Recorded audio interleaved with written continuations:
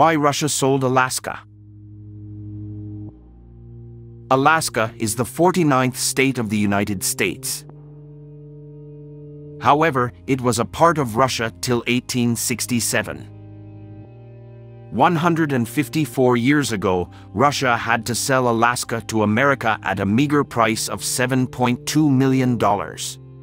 But now, the estimated GDP of Alaska is estimated to be around $50 billion.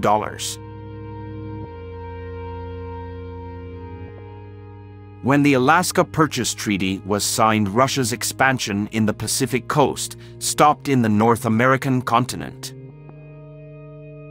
Even though the negotiation for the country went on for decades, the U.S. emerged as the great power in Asia-Pacific. U.S. Secretary of State William Seward had played a crucial role in the treaty signed by U.S. President Andrew Johnson. But why did Russia need to sell Alaska, which is filled with natural resources? Let's take a look. History of Russia in Alaska. In the 16th century, Russia's total land area was just a fraction of what it is today. However, its eastern land expansion plan led to the country owning Alaska. The tributaries located in the region helped in the growth of commerce. In 1581, Russia captured the Khanate of Sibir, which marked the beginning of its conquest of Siberia. Russian Emperor Peter the Great was very curious about the Asian landmass. He started 2 explorations from the city of Okhotsk. In 1741, Vitus Bering crossed the Bering Strait and reached Alaska. After this, he went to Mount St. Elias and Yakutat. However, he died in December 1741 due to scurvy during the Second Kamchatka expedition itself. His crew near the Aleutian Islands found hundreds of sea otters, foxes, and fur seals, which acted as a silver lining of the otherwise tumultuous journey due to adverse weather. Unlike today, back then Alaska had a fatal climate.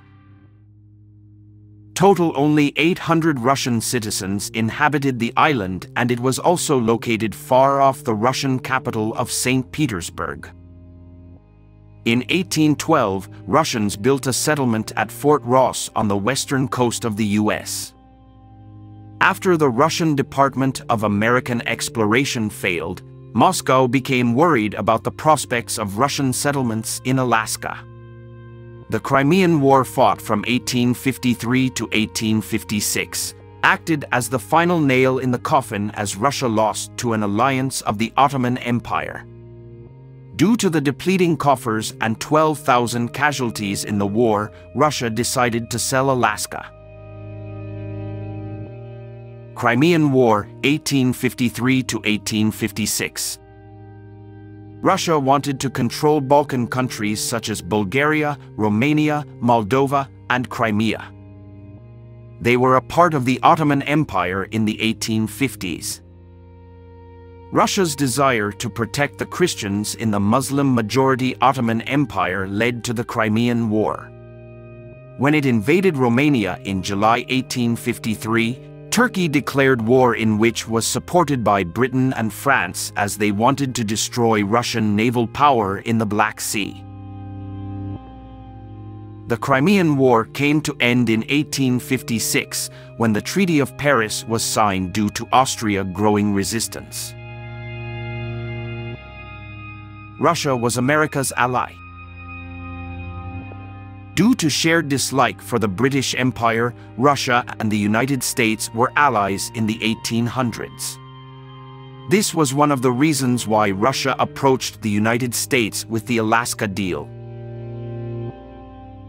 Negotiations on the Alaska deal started between Russia and the U.S. soon after Washington stabilized post-Civil War. Russia sent a team of surveyors to Alaska to estimate the value of natural resources. They estimated its cost to be $10 million. Despite being advised not to sell Alaska, Russia informed the U.S. about the price it wanted for the country. However, after negotiating the deal was fixed the price of $7.2 million.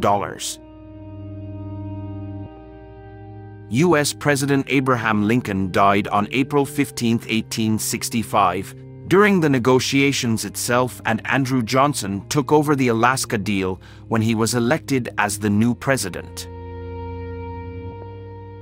Alaska Treaty. Russia had offered to sell Alaska to the U.S. in 1859. But it was busy with the Civil War. Steward and Russian minister to the United States, Edouard de Stoeckel, came to an agreement that the U.S. would pay $7.2 million to Russia.